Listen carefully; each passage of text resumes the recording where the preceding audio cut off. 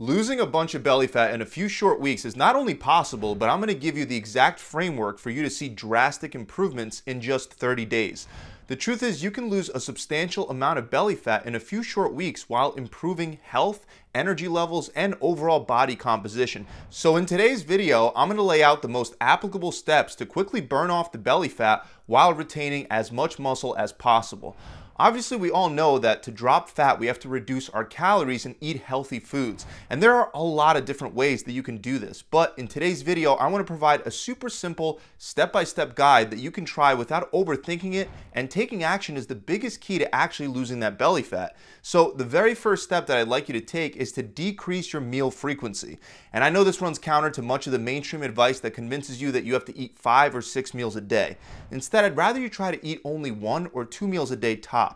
We want to minimize not only the amount of calories you take in per day, but also the amount of willpower and complexity that it takes to burn as much fat as possible. 1 meal or 2 meals a day is ideal for this, and unless I'm actively trying to build muscle and trying to bulk up, it's the way I've been eating for years. You're not going to lose muscle, you're not going to slow your metabolism down, and you're not even going to be hungry if you set up your 1 or 2 meals a day properly and give your body some time to adjust. The benefit of eating fewer times is that your stomach has a natural stretch reflex that indicates to your brain that you're full, so you're only physically going to be able to eat so much per meal. And I'll explain exactly what you're going to be putting into your meal if you want a super simplified approach that isn't based on counting calories at all. But before we jump into that, I want you to plan on eating absolutely nothing for breakfast.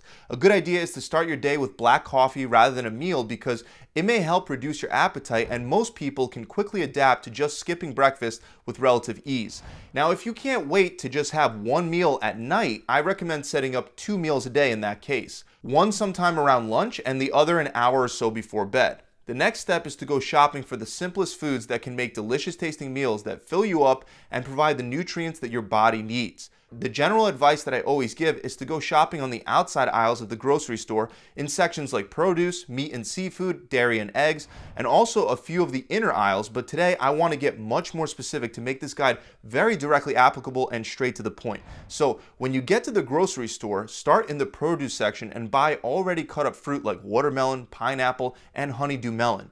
You can also get some avocados in this section, and you can buy whole fruit that's easy to eat and doesn't require prep time like apples, bananas, and berries. But the point is to buy things that are simple to prepare. You don't want to have to cut up a whole watermelon every time that you're feeling hungry, because we want to make the dieting process as easy and hassle-free as possible. It already takes enough willpower as it is to cut back on the amount of calories that you're eating per day. If you're starving and you run over to the fridge, you're much more likely to grab watermelon if it's already prepped rather than something else that's unhealthy in your fridge. So after produce, you're going to move on to the meat and seafood section. Here, I want you to get 1 pound portion amounts of protein, either salmon, ground turkey, ground chicken, lean ground beef, chicken breast, and you can also get other seafood like shrimp or white fish. Next, you're going to go to the frozen veggie section. I highly recommend frozen veggies over raw veggies because they're already cut up, they're just as nutritious, and they're so much easier to prepare. You should get some frozen bags of green vegetables like broccoli, a California mixed vegetable bag that will include carrots, broccoli, and cauliflower, and you can get a bag of mixed peppers. If your grocery store also has stir-fry options, you can get those as well.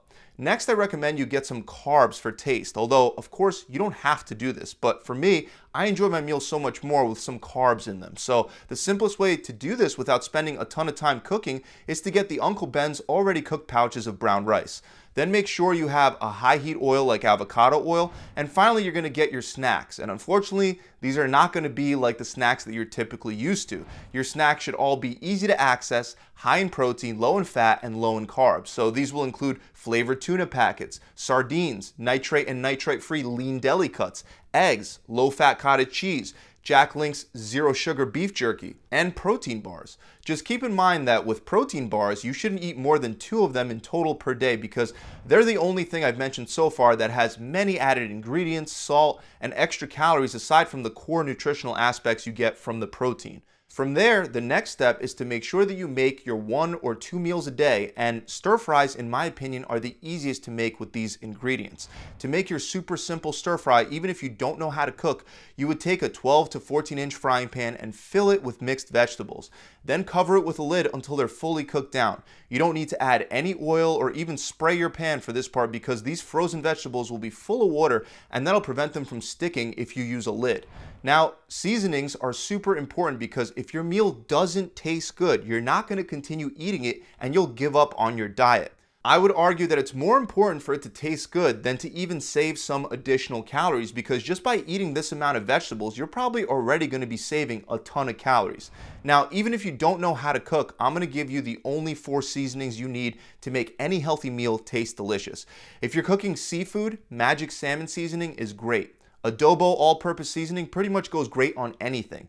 McCormick Smokehouse seasoning is amazing on any chicken, turkey, or meat. And finally, you have soy sauce, which I use a lot in my stir fries. So once your vegetables are cooked down and most of the water has evaporated, take your pound of protein, throw it in, and add some seasonings on top and cover that with a lid. Once that's cooked, break apart your protein, then add 1 packet of Uncle Ben's brown rice. Next, you're going to add 2 to 3 tablespoons of your high heat oil. And then I like to add either adobo to the vegetables or a bunch of soy sauce. Again, the meal has to taste good or else you're not going to eat it consistently. Then you mix it all together and fry it with an open lid.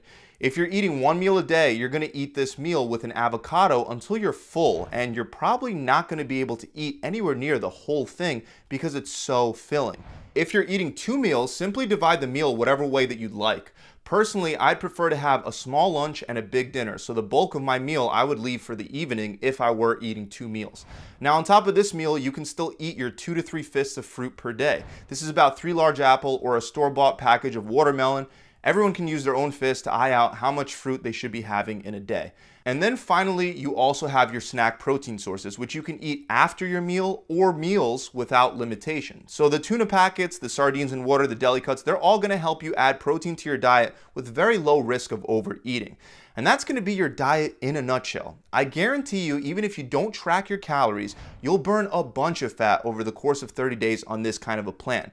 Now again, there are a million ways to design a healthy diet. You could replace the rice for potatoes, or the meats for seitan or tofu, or the avocados for more fruit. I just wanted to give you guys a straightforward way to set up your plan so there's no question marks and you can get started immediately. You'll naturally feel full from these foods that you find on the outside aisles of your store, so if you can't finish your meal or meals, that's totally fine. If you want to track your calories, I encourage you to do so, but I firmly believe that you won't even have to with this kind of a plan. But let's move on to step number 4, which is to lift weights. Sure, cardio can help you burn some additional calories, but you're going to be burning more than enough fat with a filling, single ingredient food natural diet like the one I just went over. You want to do resistance training at least 3 to 4 days per week to maintain as much muscle as possible as you slim down, and you want to try to lift heavy weights that cause you to fail at 10 reps tops. If you're just going to do 3 to 4 days a week, each of those days should stagger between upper and lower body. For upper body, you're going to be supersetting push exercises like chest presses and overhead presses with pull exercises like pull-ups and rows. For lower body, you'll be focusing on exercises like squats, deadlifts, lunges, and Bulgarian split squats. Generally, 9 to 12 heavy sets for upper and lower body can be more than enough, but again, the key is to go heavy. If you'd like more specific workout instructions for your upper and lower body days, I have a ton of videos on this channel that'll walk you through step by step how you should set up your workout. Now, the final step is to repeat the last 4 steps every day for 30 days. Obviously, you can switch up the veggies you use, the carbs you use, the protein you use for your meal, but you should follow this exact framework consistently every day. Again, there are a million other ways you can do this, but this is a direct, straight to the point, get started today way that you can use to substantially reduce belly fat in the next few weeks without being starving all the time. This last step of being consistent is probably the most important because it's not going to do much of anything if you only stick to this for a few days. So that about wraps it up. I really hope this video helps you out, and if it does, make sure you subscribe to the channel. Also, I have tons of other videos that give more generalized advice that you can use to customize your own diet in a more flexible way. The diet that I described here has worked very well for me and clients of mine that are busy and don't mind eating the same things every day. If you want a done-for-you solution that requires no trial and error, you can also try my free 6-week shred. There you'll get a personalized diet plan, a 42-day workout plan, and a recipe book, and of course a coach to guide you through the entire process. To find out more, you can click the link below in the description, or you could head straight on over to my website at gravitytransformation.com. I'll see you guys soon.